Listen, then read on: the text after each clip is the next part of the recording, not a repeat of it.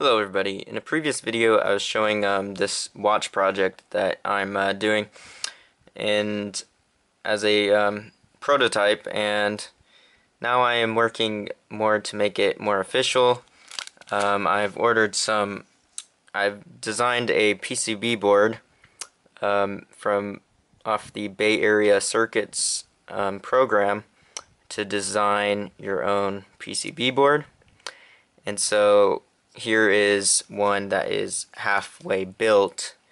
It has the battery coming into the front, and the switch, and two buttons on the side, and the Arduino board, and the charging port. And so that's about all. I just wanted to show how it's going along. It's going more into the production stage, and in the end I will have different types. This one will still have the ability to program the Arduino chip, so you can make your own, program it the way you want.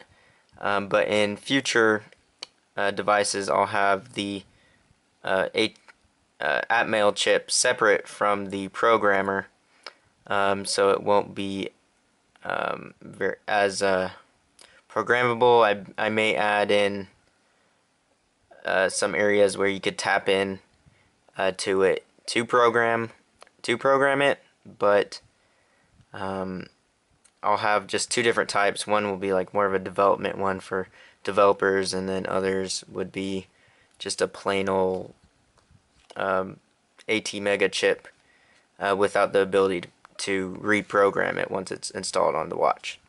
So I just wanted to show this progress. I've got a bunch of parts, all these batteries, all the NeoPixel rings over here, a bunch of these batteries and chargers and all that sort of stuff.